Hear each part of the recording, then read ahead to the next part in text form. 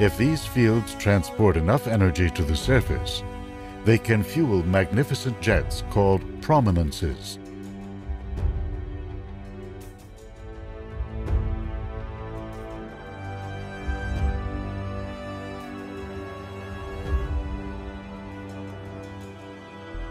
Covering an even larger area, active regions can burst forth in white-hot solar flares that release the energy of over 1 million hydrogen bombs.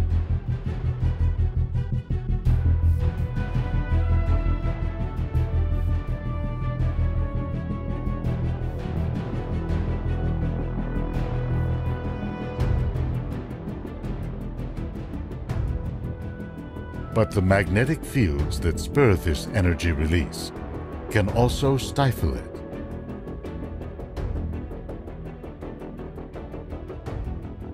As a result, active regions are often flanked by sunspots,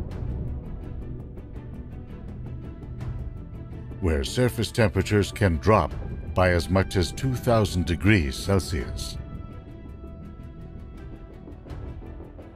4 centuries ago, Galileo Galilei was the first to argue that these blotches were actually on the sun's surface,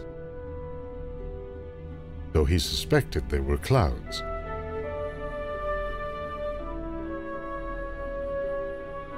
Their nature remained unclear until 1908, when astronomer George Ellery Hale demonstrated the link between sunspots and intense magnetic fields.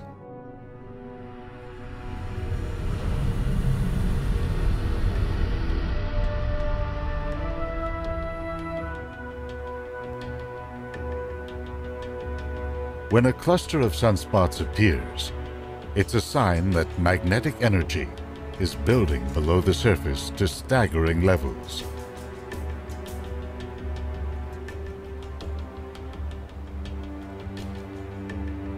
This view, captured by the Hinode satellite, shows energy escaping from the vicinity of a sunspot in wavy, grass-like structures called spicules.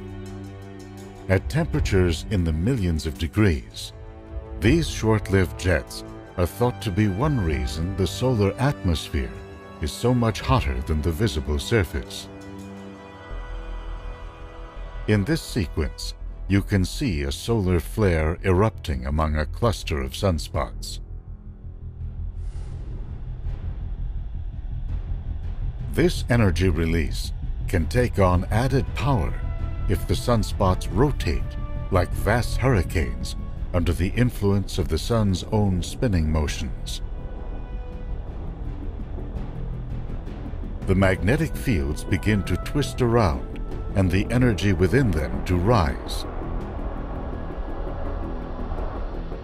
These spinning motions have been linked to the largest solar eruptions of all.